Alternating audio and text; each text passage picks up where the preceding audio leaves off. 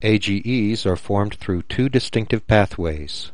One is the classic pathway of glycation or Maillard reaction, and the other is the newly identified oxidative pathway. The glycation mechanism typically occurs when there is an elevated sugar level. The increase of glucose inside the body will result in a non-enzymatic chemical reaction between sugar and proteins.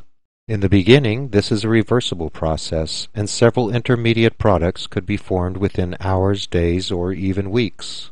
However, in the end, when the advanced glycation end products have been formed for several weeks, this process becomes irreversible.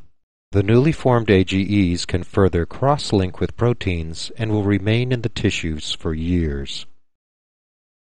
The oxidative pathway occurs in the presence of oxidative stress or excessive reactive oxygen species.